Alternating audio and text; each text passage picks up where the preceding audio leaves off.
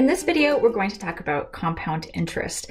And the reason we're talking about this is because it's an excellent example of exponential functions. A bank can compound interest in multiple ways. It can compound the interest annually, that's every year, monthly, weekly, daily, hourly, etc. In general, the more compoundings you do of the interest, the more interest the account makes. But that's just to a point. At some point, it's actually not really helpful to continue to compound interest because the growth isn't fast enough.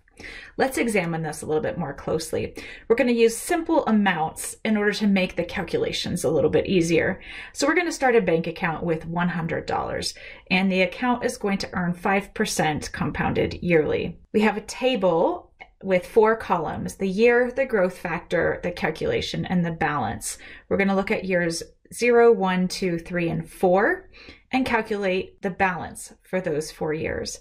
So in year 0, the balance is $100. The account is earning 5%, and it's compounded annually, which means our growth factor is 1.05. So when we go to calculate the balance in year 1, we want to multiply 100 by 1.05 to get $105. In year 2, we do the calculation for the balance as $100 times 1.05 times 1.05, or $100 times 1.05 to the second power. This gives us a balance of $110.25. Similarly, we can do the calculation for year 3. It's 100 times left parentheses 1.05 right parentheses to the third power, which results in $115.76. For the 4th year, our calculation is 100 times left parentheses 1.05 right parentheses to the 4th power, and the balance in year 4 would be $121.55. Slowly over time, you can see the balance increases as we continue to add interest. Now really, we just did that table to have a reference point for the other types of compoundings that we can do. So now let's start this same bank account with $100 earning 5%, but now we're going to compound quarterly. And if we compound quarterly, what that means is that we're taking that 5% and dividing it by 4 and actually doing 1.25% every quarter. And we can write 1.25% as 0.0125 as a decimal, which means that our growth factor for the whole problem is going to be 1.0125. This table has 5 columns: the year, the quarter, the growth factor, our calculation, and the balance. In the year column, we start with year 0, then a quarter of a year, half a year, 3/4 of a year, 1 year, etc. For quarters, we start with quarter 0, then 1, 2, 3, 4, etc. The growth factor, as I mentioned, is always 1.0125. And let's take a look at the calculations. For the first quarter, the calculation will be 100 times 1.0125. for a balance of $101.25. In quarter 2, the calculation is $100 times left parentheses 1.0125 right parentheses to the second power. The balance is $102.52. For quarter 3, the calculation is 100 times 1.0125 to the third power. The balance is $103.80. In quarter 4, we've finally gotten to the end of year 1. The calculation is 100 times 1.0125 to the 4th power, or $105.09. Compare this to what we got from doing annually calculated interest, which was exactly $105. So we have managed to make 9 extra cents here. Why don't you go ahead and pause this video and see if you can complete the calculations for year 1.25, year 2, and year 4.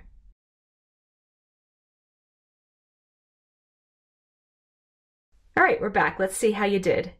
Year 1.25 is quarter 5, and so our calculation would be 100 times left parentheses 1.0125 right parentheses to the 5th power, which is $106.41. Year 2 is actually quarter 8. The calculation there would be 100 times left parentheses 1.0125 right parentheses to the 8th power, which is 110.45. And finally, year 4 is quarter 16.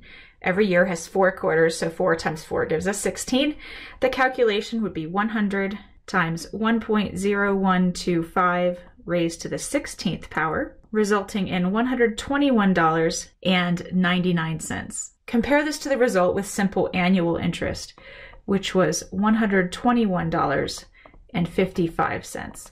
So this compounding quarterly has netted us about 44 cents more over 4 years, which doesn't seem like a lot. But if this was $100 million, that would be a much bigger difference between the compounding and the annual interest. All right, I have one more scenario and I would like you to try this one. Again, we have a bank account with $100, the account earns 5%, but now we're going to compound weekly, which means that we are going to have to take 5% divided by 52 to get the weekly interest rate and the growth factor that accompanies that. You're going to find the balance for week 1, week 2, week 52, and for year 4.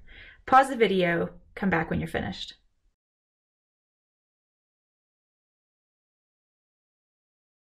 And we're back. Let's start with that 5% divided by 52. That results in 0.0962% interest, or as a decimal, 0.000962. So a very small growth rate. The growth factor is going to be 1.000962. And we're going to use that for the entire problem. We have an initial balance of 100. Let's calculate the new balance after 1 week. And in this case, I'm going to take my balance out to the nearest tenth of a cent, or 3 decimal places, because the growth of interest is so slow when we compound by weeks. The first calculation is for week 1. We would take $100 times, left parentheses, 1.000962, right parentheses, to the first power. The result is 100.096. In week 2, the calculation would be 100 times 1.000962, and that growth factor is raised to the second power. The result in dollars is 100.192. Now we jump ahead to year 1, that's week 52. The calculation here would be 100 times left parentheses, 1.000962, close the parentheses, put that to the 52nd power, and we have 105.127. And then finally, year 4, that's going to be 52 weeks times 4, which is 208 weeks. So the calculation is 100 times left parentheses, 1.000962, raised to the 208th power, or 122.14. This final one, I'm going to go ahead and round to the nearest cent. When we calculated the annual interest, it was $121.55. Our calculation with quarterly compoundings was $121.99. Here, compounding weekly, we have $122.14. So you can see we did make a little bit more, but only 15 cents more by compounding weekly. So when we went from annual to quarterly, we gained 44 cents. When we went from quarterly to weekly, we only gained 15 cents. Now, hopefully you see a pattern forming here on how we do these calculations. We've done enough of them now. This process leads us to essentially a general formula for compound interest. And that formula is capital B equals capital P times left parentheses, 1 plus R over N, those are lowercase r and lowercase n, close the parentheses, and then raise that to the n times t power, lowercase n and lowercase t. Now let me go through each of these variables. P is the principal invested. That's how much we start with in the bank account. Lowercase r is the annual interest rate. Lowercase n is the number of compoundings per year. Lowercase t is the number of years. And capital B is the balance in the account at time t. I'd like you to try a problem using this formula.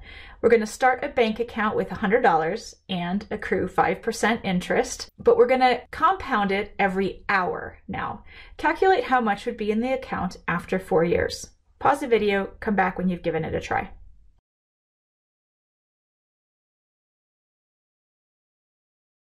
Okay, we're back. I'm going to start this problem by just listing out the 5 variables that might be in the equation and what we know and don't know. So the variables are capital P, lowercase r, lowercase n, lowercase t, and capital B. Capital P is the principal, what we start with, and that's $100. Lowercase r is the interest rate annually, which is 5% or 0.05 as a decimal. N is the number of compoundings, and we're compounding every hour of the year. We need to start with 365 days in a year and then 24 hours in each of those days. So that would be 365 times 24, which is 8,760 for our n value. We're going to do this compounding for 4 years, which makes t equal to 4. And the question is, what's the balance at the end of it? So the balance is the unknown part. Let's assemble the formula now. The balance after 4 years is going to be 100 times left parentheses 1 plus, and then r over n, so 0.05 divided by 8760, close the parentheses and raise that to the nt power. So the power is 8760 times 4. Now, if you're doing this calculation in Desmos, be very careful with that exponent and the multiplication. Desmos wants to bring the times 4 down out of the exponent. You may need to put that exponent in parentheses to make sure that it gets evaluated properly. The result of this calculation is $122.15. If we compare that with the results we got above, when we did weekly compounding, we earned $122.14. Hourly compounding has only gained us a penny. So while it's still growing, it's not growing by very much.